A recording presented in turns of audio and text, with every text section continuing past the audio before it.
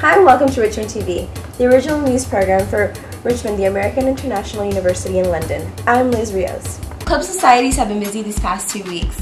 Here's RTV's Club Roundup.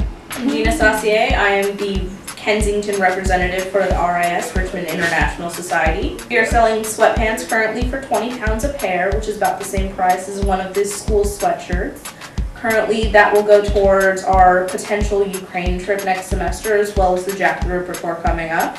We would really appreciate it if you guys would buy a pair. They're very, very comfy. We all know this from, personal sweatpants.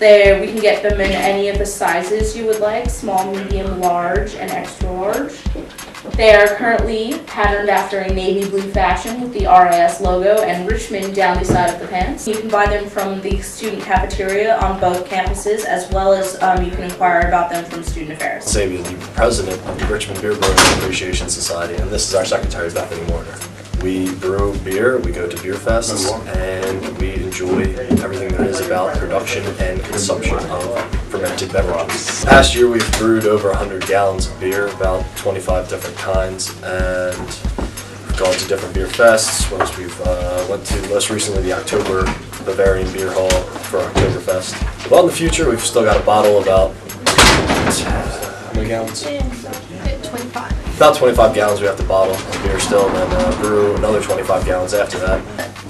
Beer brewing is also about appreciation of the beer too, and a lot of what we do at our events, i.e. the tastings, would be to show others how beer is a lot more than just a lager that you go and get at the pub. On November the 8th, the Green Project held its second river cleanup of the semester. It was great, very successful. The largest river cleanup I think ever. It was about 70 people, including about 12 or 13 Richmond students.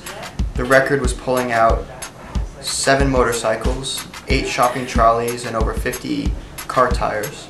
Our next river cleanup, therefore, as a school, will be in February. The first edition is the student-run newspaper at Richmond University. Since it's the first semester of the first edition, we're still working out a lot of kinks. Well, we have a website, and we also have a Facebook. We need reporters, we need photographers, we need editors, we need everything basically. We really are devoted to making a newspaper that truly informs the students about the world around them and the university around them. This year, Richmond has begun its international journalism major. We investigated the degree. Journalism as a profession is going through a major change at the moment. Old-fashioned print journalism, writing for newspapers, is going through something of a crisis, and if you've been reading the press on this, several major newspapers in the US and in Britain are kind of either going out of business or going entirely online. So any student who's really interested in working in journalism and in media has to be aware of the different digital platforms that exist now. So that's what we're going to be focusing on. There's been quite a lot of student interest already. Well, we're developing a minor. In fact, there's a proposal for a minor going through Provost Council at the moment. My name is Chris Hodson. I'm one of the internship advisors from the university, and it's something which I've been doing for a few years now. Every semester the interns who have been placed come and give a presentation about where they are working and what kind of experience they've had and what kind of duties they've had to do. RTV and I intern for Women for Women International. I'm the event coordinator's intern, also the policymaker's intern, and I'm going to a fashion show next week. And I went to the House of Lords last week, a few weeks ago.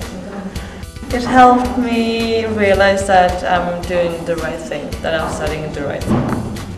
Well, I think an internship is a fantastic experience for every student. It's a real move from being a student to going into working life, and it gives them a real flavour for what it's about.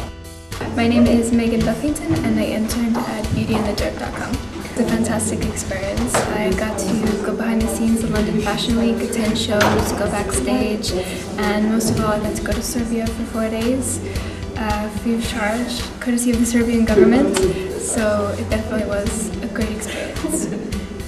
And I gained a lot of experience through it and good contacts and friends, so definitely recommend it. To go to the internship office first of all and get registered, and one of the things is you need to have a good enough GPA.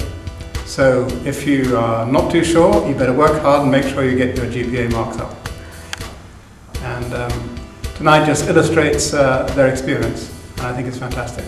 Students have been traveling across the globe with Res Live and Student Affairs. Here's a look at where they've been. I'm Sarah Westwell, and I was the RD that was helping out on the Greece trip. On the Greece trip, we spent a little bit of time in Athens, and then we went to Santorini for a few days. It was pretty beautiful. The weather cooperated about half the time. The food was amazing. There's nothing better in this world than some good tzatziki, a good gyro, and some nice baklava to finish up a meal. All of the archaeological sites, like the Parthenon and all of the museums, were completely free to go into with your student ID. So I definitely recommend going into Athens. Hi, we're from Stonehenge. Well, the area around it reminds me of South Dakota. Oh, it's great. So on November the 7th, my Shakespeare and his World class with the Student Affairs went to Stratford-upon-Avon. It was amazing! And it was a really good trip. I had a lot of fun. My favorite part was probably my random sword fight with Chelsea Wallach. I won, so it was good. The other thing we did, we went to go see Shakespeare's birthplace, we went to go look at Mary Evans' farm, and we also got to see a production of Twelfth Night, which was absolutely fabulous, and I can't wait for it to come to London so I can go see it again. All breaks over, but here's a look at the exotic places where you went. I went to Glasgow, Scotland. Leeds. Amsterdam. Ireland. Amsterdam. Albania. Wales. Morocco. Bristol and Oxford. Madrid and Palma de Mallorca in Spain. Amsterdam, Belgium, and Rome. Greece. To Italy. I went to Paris for fall break. And Ipswich. Egypt. Berlin. Paris. London. It's winter in London, but there's no reason to stay indoors.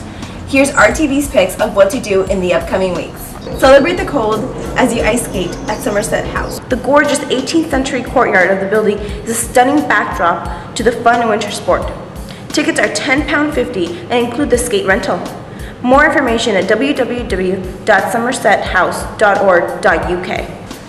No one can be a Grinch at the Oxford Street Christmas Market. Even if you don't celebrate the holiday, don't miss your chance to buy adorable wooden toys and eat some delicious German food. The market opens on November 20th and it's open from 10 a.m. to 9 p.m. Tuesday through Saturday. More information at www.xmasmarkets.com. As always, check out Time Out to see what's going on in London. That concludes this episode of Richmond TV. I'm Liz Rios. Live your day, live London.